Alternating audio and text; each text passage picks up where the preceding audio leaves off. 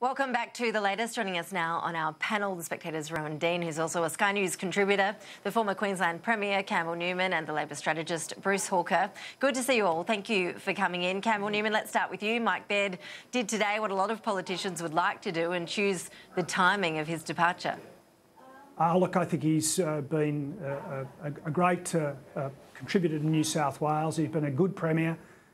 There's been a bumpy last 12 months, but he goes out with his head held high, and frankly, it's hard to be not to be a bit envious. I mean, I actually offered to go myself at a certain point. That's not news, by the way. That's ancient history. But look, I think he leaves behind a great legacy.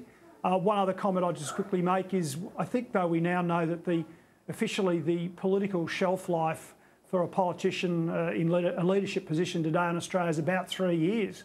There's a bit of a pattern building up here.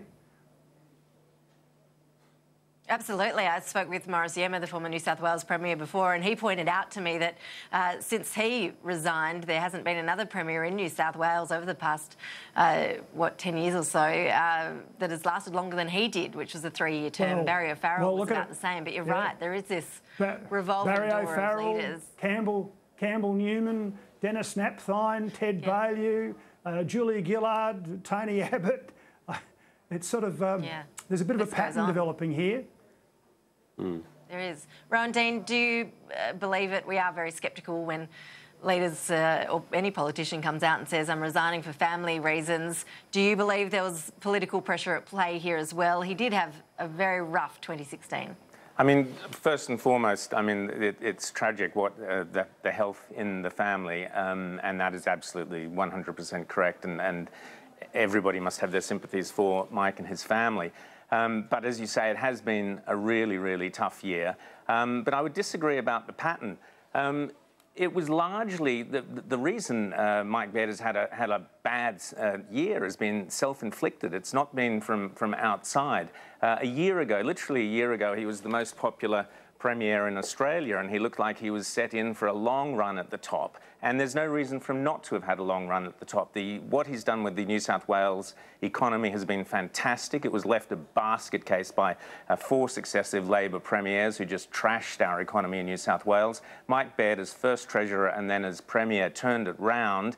And the people of New South Wales are going to be the ones who lose out with Mike Baird going. Hopefully Gladys or whoever replaces Mike Baird will carry on his good work. But the greyhounds thing and the pub lockouts and the council amalgamations, none of which were necessary, all self-inflicted and clearly unpopular. And that is what was so sad about this. Why embark on these social engineering experiments worthy of the Labor Party when you're busy running such an effective economy? It was really sad. But I was just hoping there, Campbell, that you were going to say you were going to come down and help us out, because we could do with you, Campbell. No. Well, can I just take, Rowan, can I just take issue with one thing, and that is... There you go, that's a good question. The point I'm trying to make, though, is volatility. The pendulum swings so hard. How do you go from sort of the penthouse suite to the doghouse in political terms in only 12 months? And I know those were contentious things, but he did all those great things as well, and it just shows you how hard it is now. Look, I mean, if we're just going to go through the tea leaves, yes, those were, some issues there that he should have sort of hit the eject button a long time before. And I really wondered about the dogs. But still, you'd wish that people were a bit more forgiving, frankly, that given the way the state's going economically. Bruce Hawker, Maurice Yema labelled Mike Baird as one of the best premiers that New South Wales has had. I spoke with John Watkins, the former Deputy New South Wales Premier, last hour, and he was full of praise as well. It seems like Labor like Mike Baird, perhaps more than some of the elements of the Liberal Party. Well, that might bring you back to some of Rowan's points earlier about some of his social policies. But look, he benefited from a bold decision to sell off the electricity assets and then reinvest those in other projects, which certainly gave him the impression, at the very least, of being somebody who's going out and building and doing things for New South Wales. Now, Gladys Berejiklian will probably pay something of a price for that, because the cost of some of those projects like the light rail are really blowing out, and she's accepting some responsibility, or all responsibility for that. So they're the sorts of issues which are going to come back and bite in the medium term, which may actually prove to be very beneficial in the long term. But in the medium term, these sorts of big projects can be very difficult. I mean, look at the Opera House when it was built. That was highly controversial, and yet now it's one of our great icons of Australian institutions and architecture. I'm not sure the tram's going to be up there with the Opera House. Well, Bruce, you never know. Well, who knows? I doubt it myself, but there you go. Look, one other point I'd just make on this question about the longevity of premiers these days, a lot of it comes down to the steadiness of the management of the economy and what's going on. I mean, Bob Carr was premier for 10 years, opposition leader for 7 years before that. That's 17 years at the helm. He increased his percentage of the vote at every election he contested from 1991 to his last one in 2005. That shows what a master politician can do when they're running a pretty steady economy.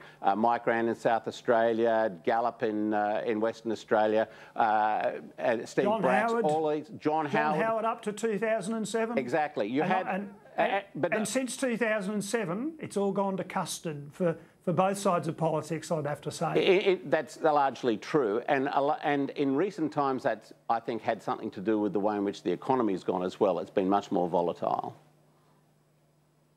Look, you mentioned WA. Of course, we saw today Pauline Hanson launching her candidates in the West. She's announced some 60 candidates overall in the upper house and the lower house. Pauline Hanson polling at about nearly 11%, I think it was, in the Reach-Tel poll that was published last weekend. Of course, One Nation in Queensland, of course, going to be another big force at that election, whether that's called later this year or early next year. Rowan Dean, what's your view on how Pauline Hanson will go in these state elections, and do you believe that, you know, voters there will embrace a leader who won't really get into the nuts and bolts of local issues? Pauline Hanson today refused to get into any policy issues while she was in Perth. Yeah, I think Pauline Hanson's going to have a great year. I think there's no doubt about that. And, you know, if anyone's riding the Trump coattails, it's got to be Pauline Hanson at the moment. And that's a big wave to ride, and it all rests on being anti-political correctness. She keeps touching these key points about being not afraid to speak to the electorate about issues like immigration, as Trump did. And that's really what she's got to focus on. The danger for Pauline Hanson, she will have a great year both in Queensland and I'm sure in WA. The danger, as we've already seen, is the selection of the other candidates, and the bigger One Nation becomes, the more likely there are to be some unusual characters that pop up for whatever reason. And the danger for One Nation is growing ahead of its discipline and its structure, if you like. She's got to be very careful not to go off on these wild goose chases of this policy or that policy, but focus on those core issues to do with political correctness that worked for Trump. Mm. You're dead right, I interviewed the opposition leader, Mark McGowan, earlier, and I asked him a few times, and of course he refused to say if Labor is willing to talk with One Nation about preferences. It poses quite the sort of strategic quandary, doesn't it, for the major parties as to how to deal with One Nation on the preferences front? Well, it does, and I was just going to say, in Western Australia, she'll probably pick up 4 or 5 seats in the upper house. It's broken up into 6 super electorates, and there are 6 members in each one of those. So a primary vote of below 14% will get her a seat in each one of those upper house electorates. And so she would be looking to get preferences at the very least from the Liberals. I think it'll be much harder for Labor to present her with preference deals. Just as Labor really was quite successful in Queensland in 1998 by refusing to deal with Pauline Hanson and One Nation when they got 22% of the vote. Beattie won because he picked up seats in the city. I'm not sure that that's going to happen this time around. She's a different force, and people seem to be more comfortable with her, not just in regional Australia, but in the cities as well. Well, she's changed style a bit. And Campbell Newman, how does... Yeah, she's changed her style. I was going to say, how does the LNP deal with this in Queensland?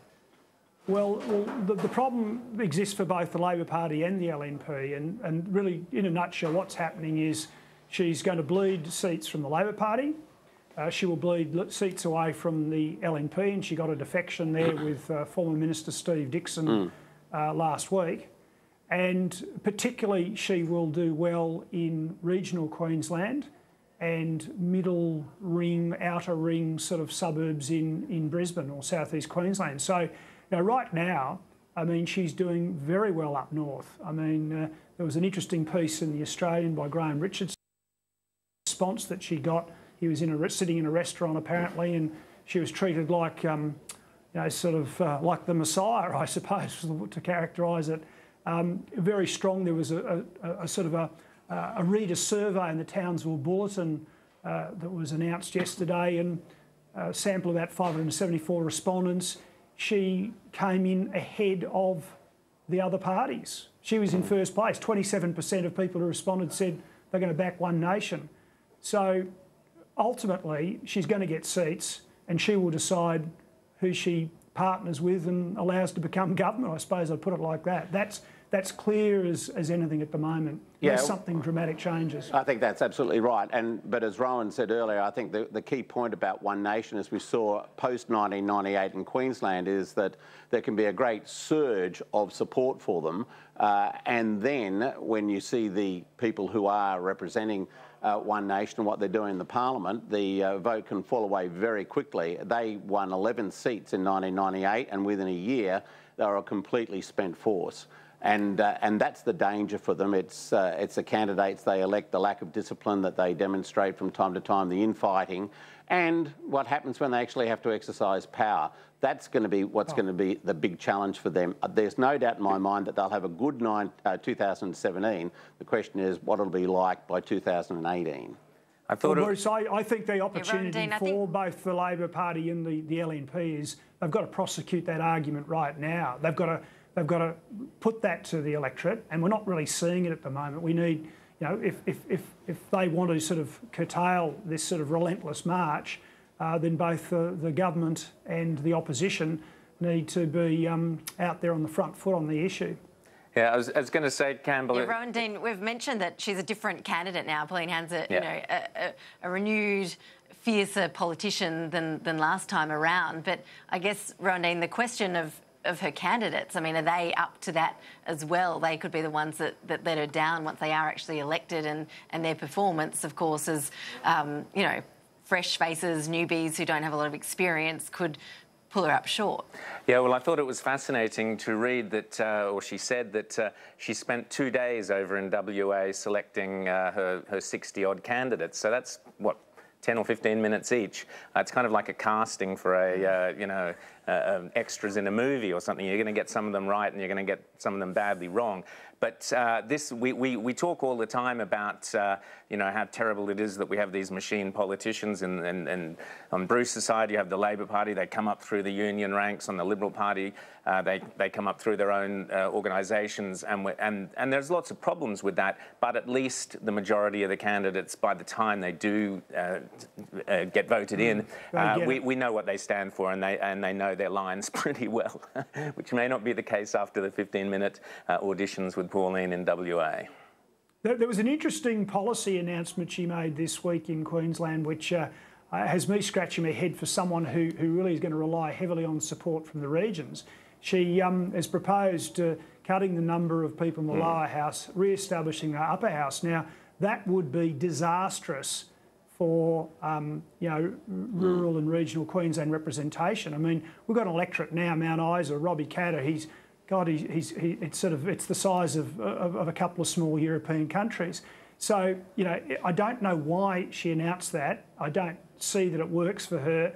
And if I was in the LNP or the ALP prosecuting the case for why you shouldn't support them, I'd be pushing hard. Well, does she really care about the region? So that's a really interesting development, I reckon. And that's why she really just has to stick to climate change, immigration, terrorism. Stick to those three. She goes off, you can have a thought bubble tomorrow about daylight savings or this or that or a Senate for Queensland. And as you say, Campbell, you're going to make as many enemies as friends if you start doing that. And she should really just concentrate on those three issues.